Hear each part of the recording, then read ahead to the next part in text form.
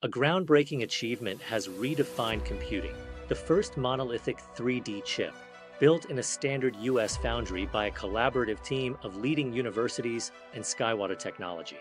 Unlike traditional 2D chips where components lie flat, monolithic 3D chips stack ultra-thin layers vertically, creating a dense, multi-story architecture.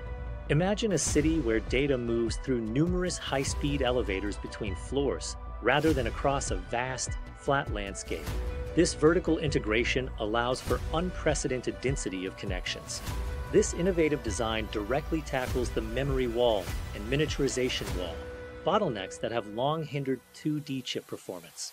By tightly interweaving memory and computing units vertically, these new chips move significantly more information much quicker, leading to substantial performance gains.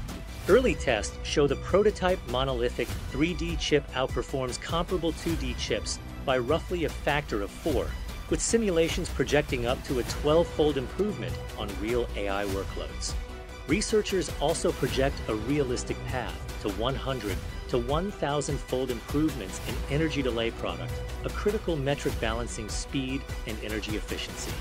This is achieved by drastically shortening data movement and adding many more vertical pathways, resulting in both higher throughput and lower energy consumption per operation.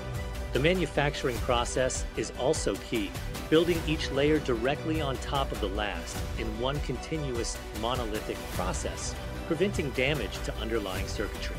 This breakthrough has immense transformative potential for technologies like AI, mobile devices, and high-performance computing, powering the next generation of innovation.